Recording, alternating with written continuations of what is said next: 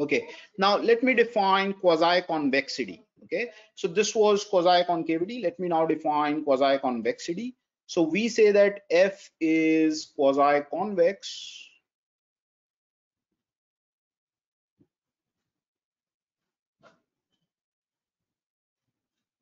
if lower level set is a convex set. Okay, so if for all A, okay, the lower level set, okay, let me just write P superscript A, okay, X in S, okay, so X in the domain where the value of the function is smaller than or equal to A. Okay, so this is a lower level set. Okay, this set is a convex set.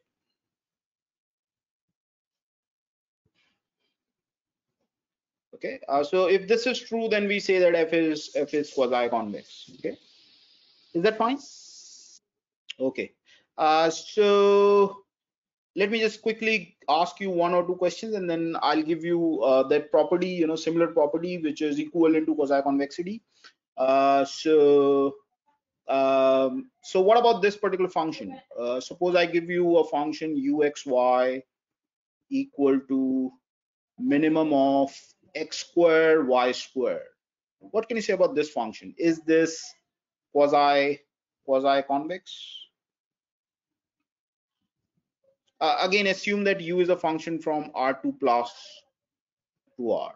Okay, is this quasi-convex? Draw the lower level set. You already know how to plot the indifference curve. Why don't you draw the lower level set? Just use it and tell me, is this lower level set a convex set or not? Okay, so all that you have to do is you just have to plot the level curve, because it's a function, the domain is R2 plus. Okay, so basically plot the indifference curve or level curve. Okay, so notice that the level curve will look like this. Just set it equal to A, then if you set it equal to A, this is going to be square root of A, this is going to be square root of A, and the lower level set will be this set. Is this set a convex set? No, it is not. So is this function quasi-convex? It is not. Is that fine? Okay.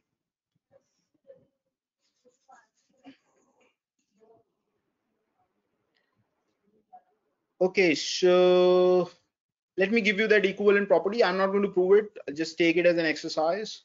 So quasi-convexity is equivalent to you can call that averages are worse than extremes. I don't know if you want to use that word, but that's okay. I mean, it's just analogous to averages are better than extremes. You can define averages are worse than extremes. Okay, so F satisfy averages are worst than extremes property.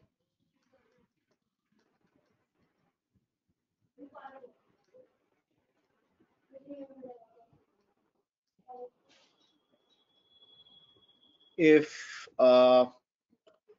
for every x prime x double prime, okay, belonging to S, and then for every lambda between 0 and 1, okay, we have this condition true, okay, that f of lambda x prime plus 1 minus lambda x double prime is less than or equal to. So when I say averages are worse than extremes, basically it means that averages are worse than the better of the extremes. Okay, so in fact, earlier also, when I said averages are better than extremes, then it was that the value of the function at the average is greater than or equal to the worst of the extremes. Okay, so so here also it's just going to be analogous. Okay, it's just going to be less than or equal to max of fx prime, fx double prime. Okay, and it turns out that these are equivalent.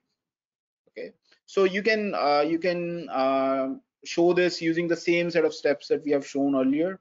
Okay, that these are equivalent. You can also show that every convex function is quasi-convex. Okay, so basically this is the connection between convexity and quasi-convexity. So this is just the same kind of results. Okay, the same kind of proofs. You might want to take that as an exercise. Okay, so show this equivalence. Okay, and show that f is convex implies f is quasi-convex. Okay, so again this immediately gives you the contrapositive result, which is if f is not quasi-convex, it cannot be convex. Okay, so if I'll give you, let's say, a level curve for some particular function f, and let's say it looks like this. Okay, so this is the level curve, okay, of a function from R2 plus to R, where the preference is increasing in this direction. Okay, so what that means is this is an upper level set, this is a lower level set. Okay, now if I'll ask you this question, can this function be convex? I mean, can this level curve, or this kind of graph of level curves, can this be a result of using a convex function f? I mean, can you get a level curve like this and direction of preference in this direction if the underlying function is a convex function? Okay, let me tell you how to think about it. What can you say about the lower level set?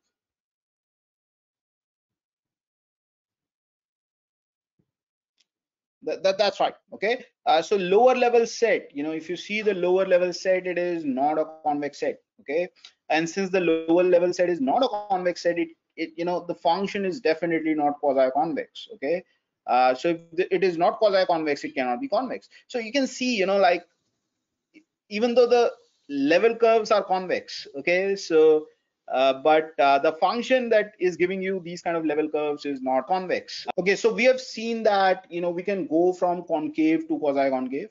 Okay, basically we can show that every concave function is quasi-concave. We can show that every convex function is quasi-convex.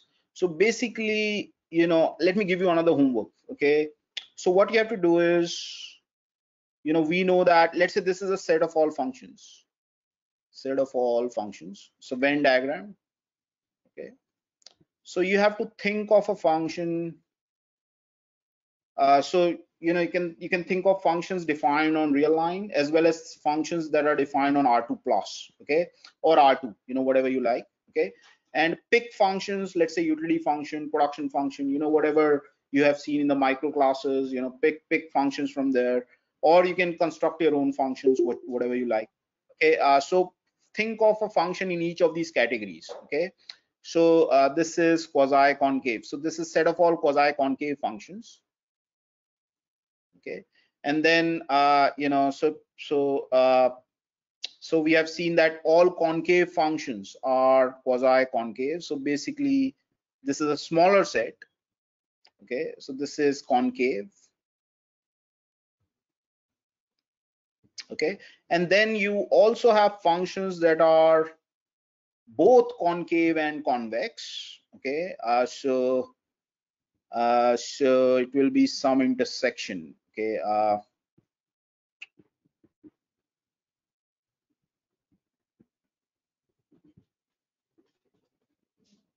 so this is convex.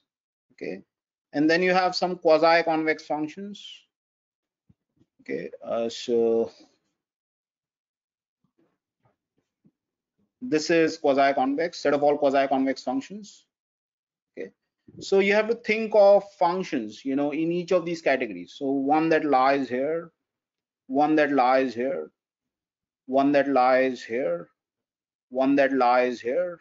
Okay, one that lies here, one that lies here. Okay, and think of functions from different, defined on R, defined on R2, R2 plus, I mean, just think about it. It's just a construction exercise. It will be really helpful, okay, in understanding these properties.